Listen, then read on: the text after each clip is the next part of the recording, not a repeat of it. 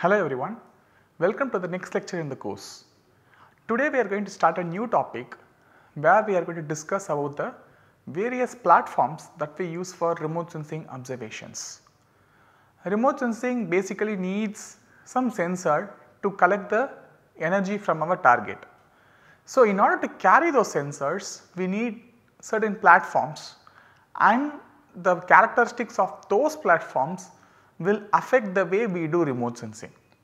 So, that is what we are going to discuss in starting from today and in the next few lectures. There are plenty of platforms available for performing remote sensing, and in the earliest lectures I told you there is like no defined distance between the target and the sensor at which we call the observation as remote. Like we can even like do some sort of like measurement standing on the ground, but even if we still do it without in contact with the land surface or whatever the target we need, we can call it as remote sensing, technically speaking. So, the platforms which we do to collect data or the platforms which we use to collect data can be classified into several kinds, like ground based or in situ platforms, aerial platforms or low altitude, which is just fly in a short distance up in the sky, or space borne platforms. Like a few examples given in this particular slide. Here you can see like ranging, there is like a very large range in the distance from the target. Say if this is like the target, the sensor can be placed anywhere in the distance ranging from 1 meter to, say it depends on the height at which we place the platform. So, these are all basically the towers and handheld sensors are basically in situ platforms or ground based platforms. Then we can have these categories, UAVs, stellar balloons, so they are like low flying platforms. They are like airborne, but still they fly pretty close to the ground. Then we have this aircraft which can fly at a slightly higher altitude in the range of few kilometers. Then we have satellite in the between the altitude range of 200 kilometers up to, say now even we have like most often we use 36,000 kilometer as earth observation target, but we can place satellites at a very far distance also, like low earth orbit satellites and then geostationary satellites. Low orbit satellite typically in the range of 200 kilometers to 2000 kilometers we can say. And then we have this geostationary satellites orbiting around 36,000 kilometers away from the earth. So, this slide basically tells us the distance from the target at which we collect the data can vary very widely, and each of its platform has its own application in remote sensing. So, that is what we are going to discuss. So, the first category of platform that we are going to discuss is the ground based platform or in situ observations. Ground based platforms in general means whatever sensor we carry, we keep it close to the ground. For example, here in this particular slide we have like a person collecting data above the field, like this is like a handheld instrument what the scientist is using there.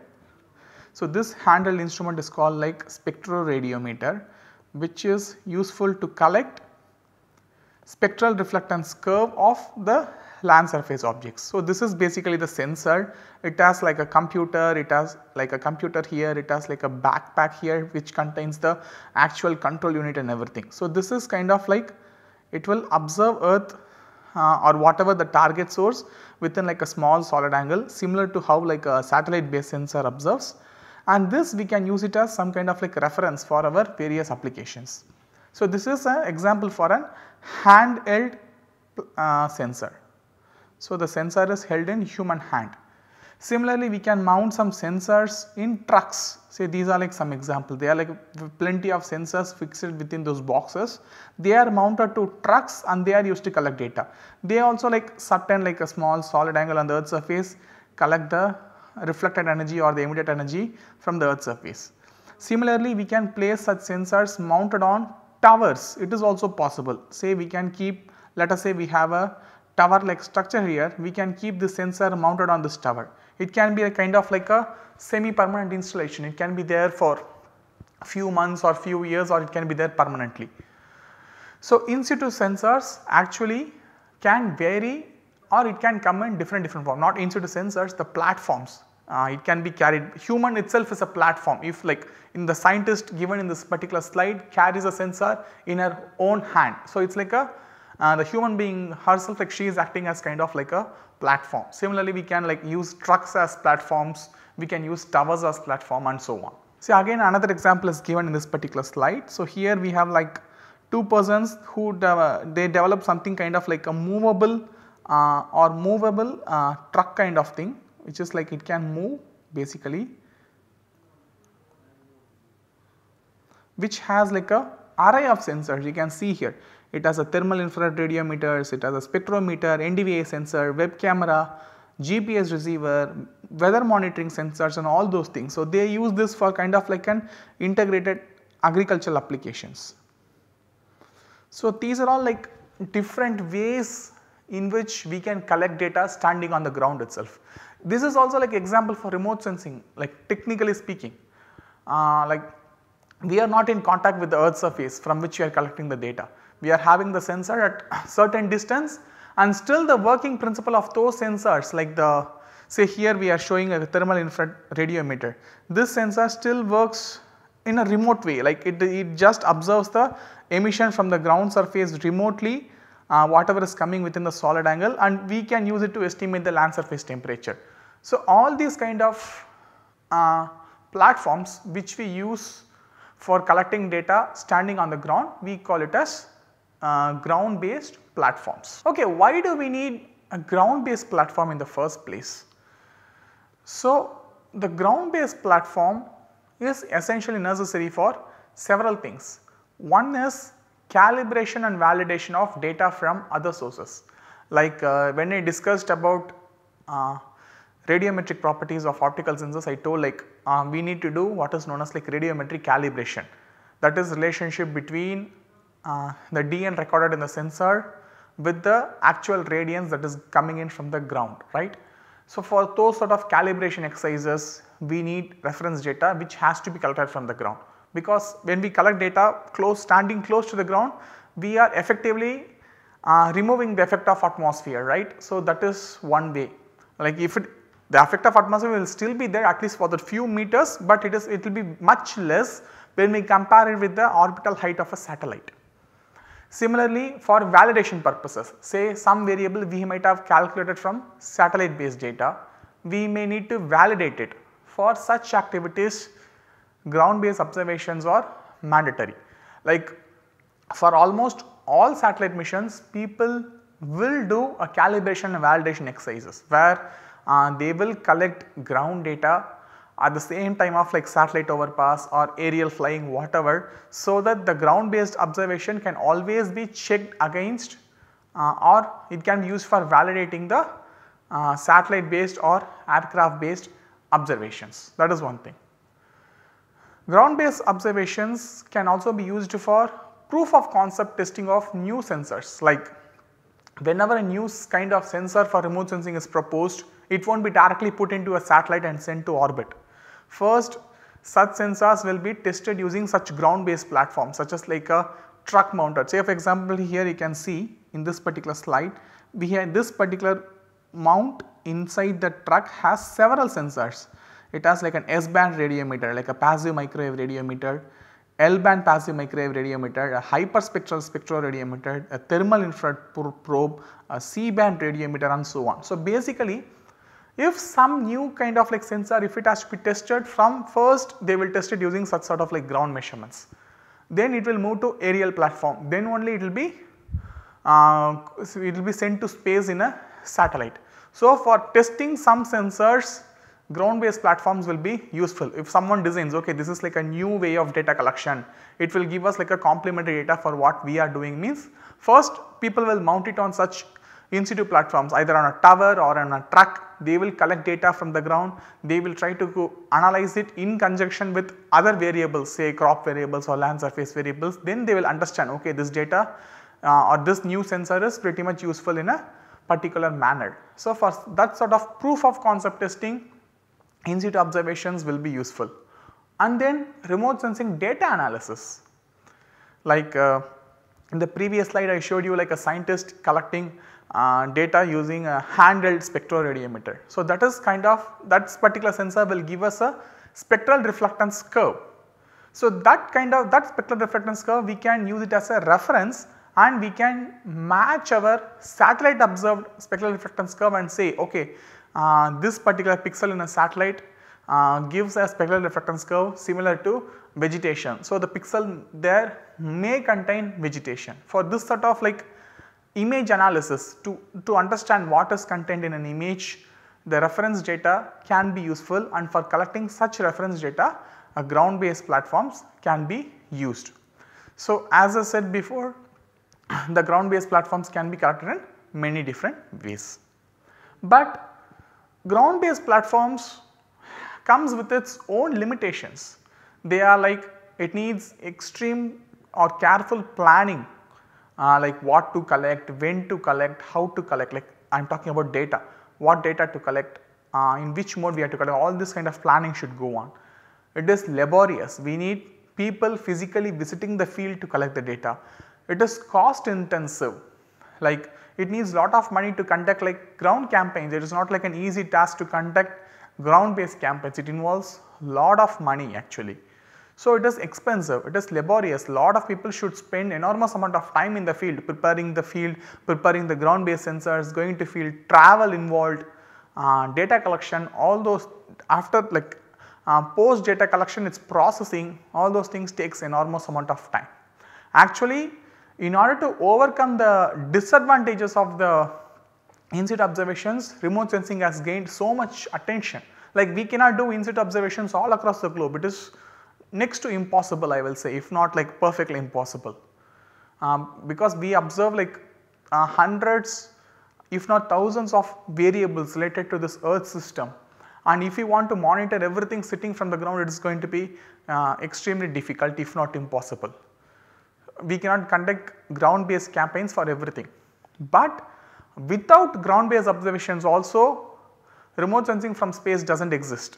Like does not exist means it will not be of much use.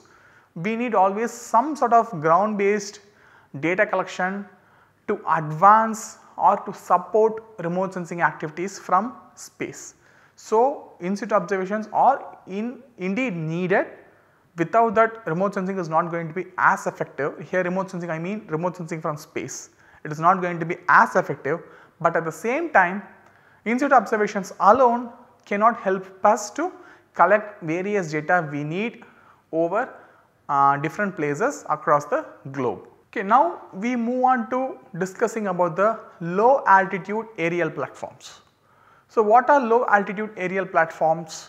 They are those platforms which will carry the sensor to like a small amount of height, say hundreds of meters or less than a kilometer basically from the earth surface, or at most can be tens of kilometers at most, I will say. So, these kind of aerial platforms, in the olden days people were using balloons like hot air balloons or motorized balloons called blimps, or even like in very olden days people were using like even very large kites to carry like photo cameras. They will like fly it in space and observe various parts on earth, or even pigeons. Like as given in this particular slide here you can see like a pigeon attached with some sort of like camera fitted to its body.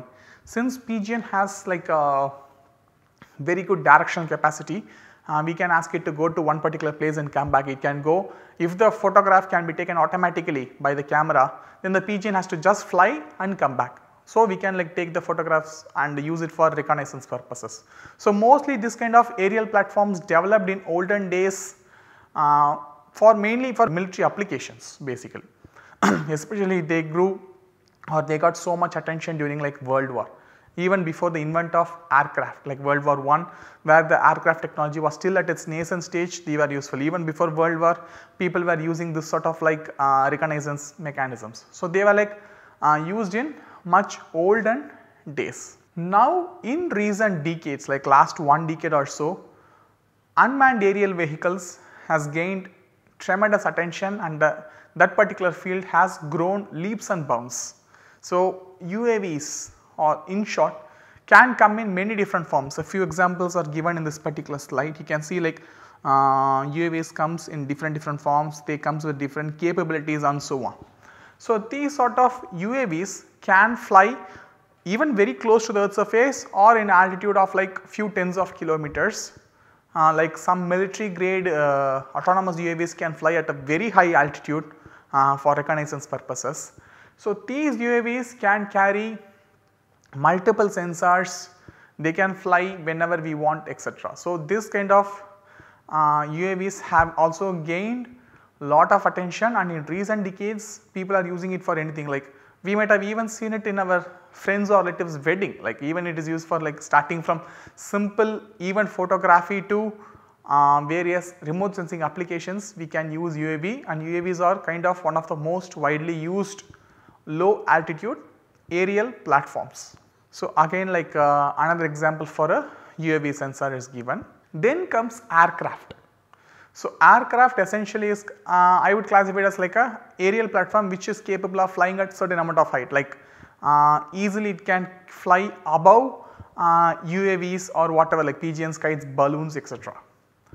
Aircrafts actually were like after the development of this aircraft technology, immediately it came to use for remote sensing observations, especially in the especially for military needs.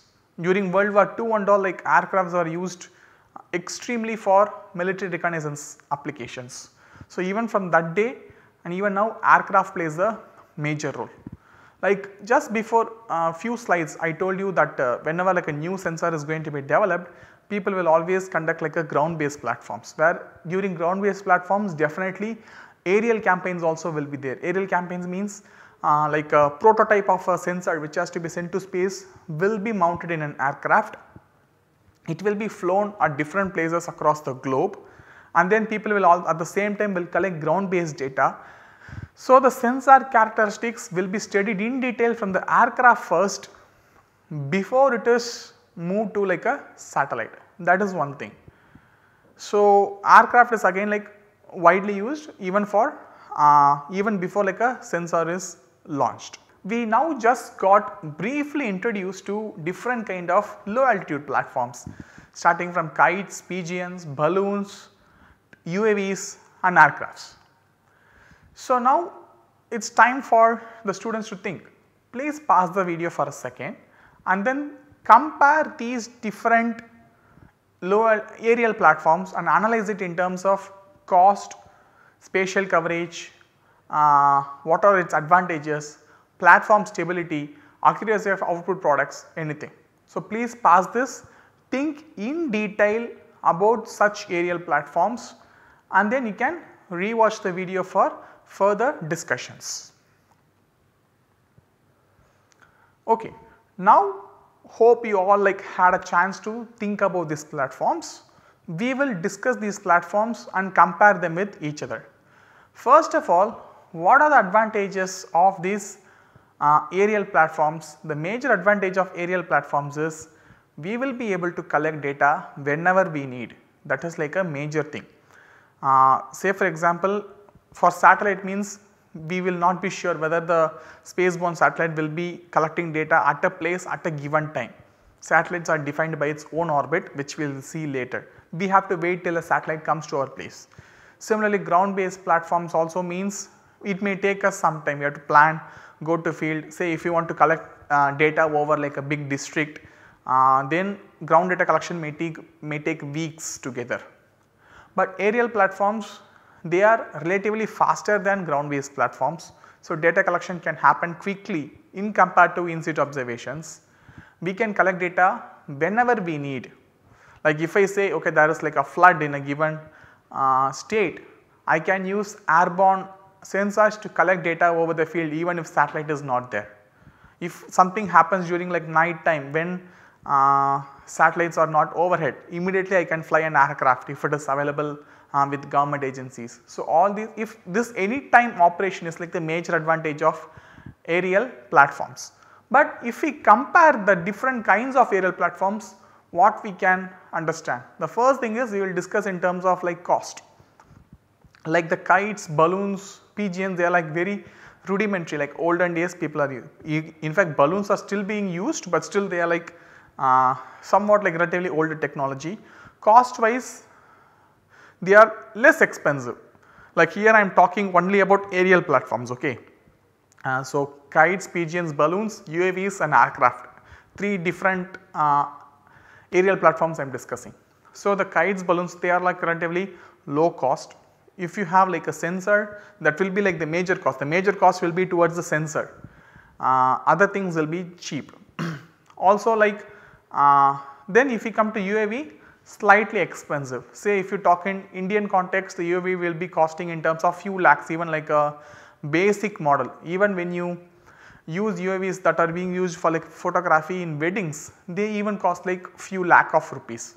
And if you want like a real good survey grade UAVs, they cost few tens of lakhs, and really advanced UAVs they may even cost in crores of rupees. So UAVs are expensive. Similarly the sensors that comes with UAV, they are again expensive, and also like nowadays most of the UAVs comes bundled with its sensor. Like they are like different manufacturers for UAVs, they also develop their own sensors, and normally a sensor from one manufacturer may not sit in the UAV for sensor from another manufacturer. So that sort of interoperability is still not there. We have to, if we purchase like if we purchase a particular UAV, a particular brand, we may have to go to the sensors from that particular brand actually. The interoperability of sensors is still not there. So it is kind of like expensive. Aircraft further expensive, like maintaining an aircraft we may not do, we may have to hire an aircraft, the rent itself may be extremely costly, and also we need extreme amount of training. Like even for UAV you need like a minimal training, but for like piloting an aircraft, operating a sensor, sitting with an aircraft, they have lot of technical complexities. So each one is like will be going increased complexity, starting from this balloons to UAVs to aircraft. Cost will increase in that order. Similarly complexity also will increase in that particular order. Then we will talk about the spatial coverage of this. So normally the balloons, kites, etc., they are used to collect data over like a small region, maybe like a single village or so. Those platforms we cannot rely to collect data over like a large region. Even like 2-3 streets they may cover, that is it, very small amount of area. UAVs we can use maybe like a square area in terms of like square kilometers, we can use them. Some UAVs are capable of flying even for tens of kilometers, but whatever we have access to, like normally what we use for our typical day to day applications for remote sensing activities, they can fly for certain distances, and maybe like a few square kilometers of area we can cover in one shot. Aircraft, they have like a really good spatial coverage, they can fly hundreds even thousands of kilometers if properly planned, they can cover like a very large region in a short amount of time. So that is like the spatial coverage, and also time wise aircraft can give you really quick coverage over like a large area. Only thing is aircraft needs like a perfect landing and takeoff facility, whereas UAVs they may not need it. Some UAVs can take off and land from anywhere. Only even if they need landing, it may not require as huge runway typically required by an aircraft. Okay. So spatial coverage is good in aircraft, like extremely good in aircraft, good in UAVs, and pretty much low in balloons or kites or some kind of thing.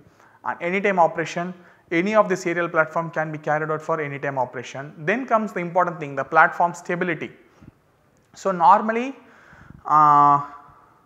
balloons or UAVs, they are highly affected by wind or other disturbing factors that may change the platform stability and change its attitude. Say you are like flying a balloon with some sensors attached to it. If a sudden gust of wind blows, the balloon may deviate from its path. Same thing may happen with the UAV also. If a UAV is flying, suddenly its attitude may change, it may give like a small roll, it may pitch, it may, whatever can happen, affecting the platform stability. Once the platform stability is affected, then the image we collected may not be as good enough. It may not satisfy the specifications that we need, that is one thing. But aircraft provides like a really stable platform. Among these things, aircraft is like the best platform to achieve like stability, because it can fly well over any sort of disturbances like wind gust and everything. So, typically it will be more stable when you compare with other things. Ultimately the platform stability will affect the accuracy of the output products. Say normally nowadays when we do air based or airborne data collection, definitely we need the coordinates of the aircraft or the platform to be collected every day. Like normally people who are used to UAV technologies will know this. Almost all the survey grade UAVs comes with a GPS receiver. It will be collecting data from GPS satellites continuously. That is to improve the accuracy. Unless we know the position of the aircraft, it will be impossible for us to georeference the image. Same thing applies with aircraft and also to satellites. We need to know its position perfectly. So, that one, like the position of the aircraft plus the attitude of the aircraft, like whether it is like perfectly straight or if it is like tilted some direction, we call it as attitude. So, that attitude of the platform plus its position will ultimately determine the final accuracy of our remote sensing product, the geometric accuracy I am talking about. Say if you are collecting data over like a particular region, your image should perfectly tell, the coordinate should perfectly point it to that region. Okay, so that is what we call it as like geometric accuracy. The image should not be distorted. If there is a circular feature on the ground, it should appear like a circle in the image. All these things relate to geometric accuracy concepts. So, aircraft gives you like the highest, you can achieve like very high geometric accuracy. Even from UAVs, if the operations are performed in an extremely careful and planned manner with lot of ground based GPS stations, we can achieve very good accuracy. But balloons, such things, we will always have to sacrifice accuracy to certain extent. And all these things whatever we have discussed are essentially the comparison or like a brief discussion about the different platforms that we use for different aerial platforms that we use for remote sensing observations. So, as a summary, in this class we just got introduced to what a platform is. Like a platform is like a tool or a medium to carry a remote sensing sensor, and platforms can be of many types: ground based, air based and space based. So, in this class we got introduced to ground based platforms and aerial platforms, and we discussed different classes of aerial platforms. With this we end this particular lecture. Thank you very much.